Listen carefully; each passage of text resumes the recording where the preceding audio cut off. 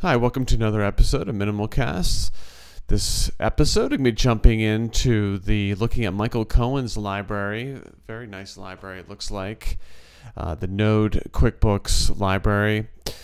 I'm going to be expanding into doing implementations with Node.js, hopefully. This is a great tech stack. I think it's ready for prime time. I mean, even 2015, Node is very popular. But I think with the recent announcement to merge IO.js into Node, IO.js has sort of a much better story for implementing ES6 features in a staged way. And, you know, when you look at the NPM ecosystem and the community around Node.js, it should be very competitive with Ruby and Python in the next few years. Maybe it probably is already.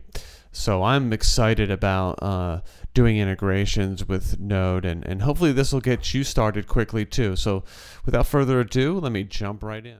Okay, now I actually just had a pull request into the library added 2 days ago. So I had already done a screencast, and this is going to help make this instead of a two-part session, just a one. And let me go to the code now, and I have and I recommend you use a fork yourself. Like if you're going to actually do an integration and are not just goofing around, you got to do one for your company or whatever, make a fork, because what tends to happen is you're going to find things and discover things and fix things, and that pull request might not get merged right away. So you may want to run your against your fork, and then get that, and then you know, get that pull request put in, or maybe it won't get put in. But I recommend using your own fork, and that's what I did here. But I also want to do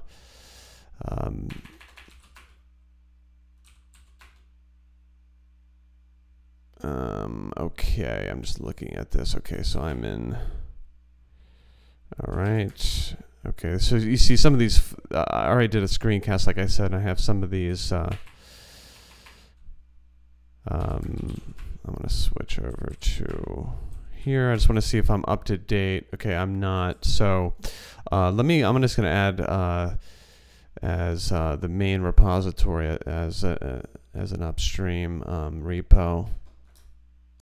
All right, let me pull in those changes, that pull request. Pull upstream master. Okay, so we got the latest. Now, what that pull request was about was to get the example up to Express, the latest Express, which is 4.0. All right, let me also do a new branch.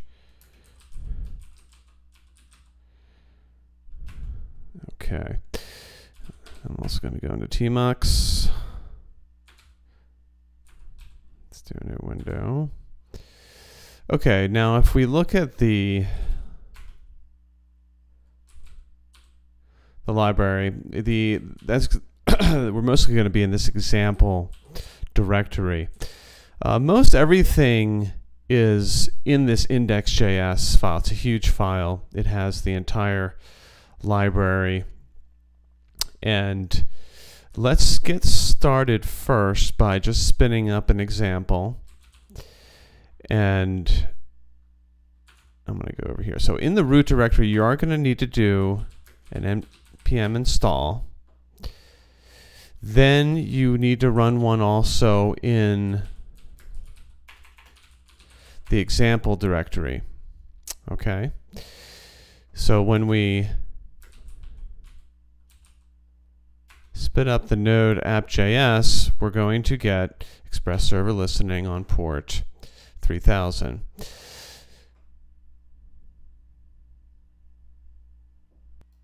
Okay, and when we go to localhost 3000 start, okay, there we go. We just have a simple connect to QuickBooks button. Very simple page.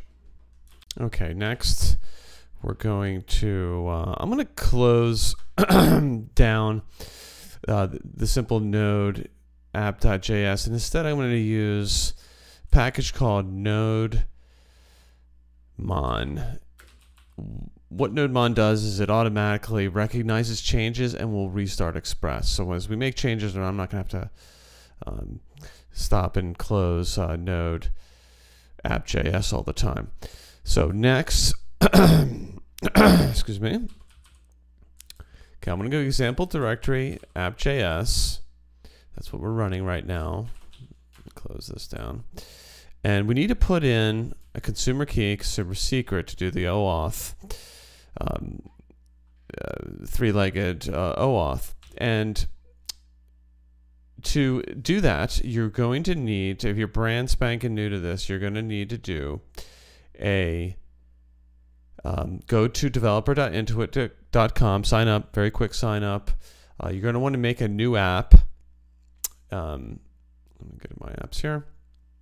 I already have 2 existing apps, but you're going to make a new app, give it a name, follow the basic information there. In your development tab here, under keys, is where your consumer key and consumer secret is.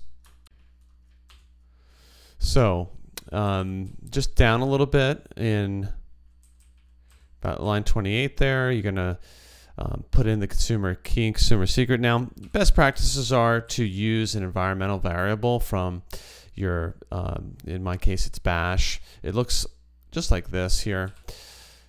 This is where you could change your port. So I'm going to use the same kind of best practices here. Mine is called, my variable is called minimal cast consumer key and secret. Okay, now when we have this properly set, as you can see, Nodemon is going to restart every time we make a change. Now we can run through a very quick example. Now then I'm going to just we're just going to do a little more of an advanced, we're going to make a new route and that, but let's go ahead and see, because Michael Cohen has an example built right in here. As you see, it follows OAuth procedures. We're going to do a callback. So it first runs through, let's in fact open up an example views the Intuit EGS. As you can see in the start, we're rendering Intuit.ejs. There is a little setup script that is running this connect button that we see over here.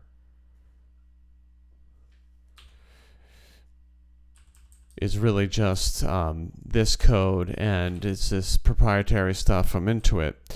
And we're first running in this grant URL the request token route, which is right here. Okay. Then it's going to do a callback, and then it's going to run through a quick find of the chart of accounts and display them the console log, which will be over here in our Nodemon console view. And I should add it's also going to close that, because it's usually a pop-up. In this screencast, it's just going to be a new tab because I'm running in full screen mode, but it'll close that screen after it does authentication and runs through the chart of accounts. So let's go ahead and run through the authentication. I'm already signed in, so I'm not going to have a sign-in step here.